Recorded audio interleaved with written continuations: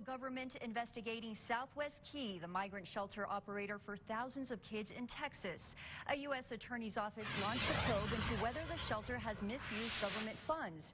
Reports show the organization has received more than $1 billion in federal funding since 2016 and had engaged in potential financial violations, including self-dealing with top executives. Southwest Key currently houses 3,644 migrant children at more than a dozen facilities across Texas, the one in Brownsville being the largest.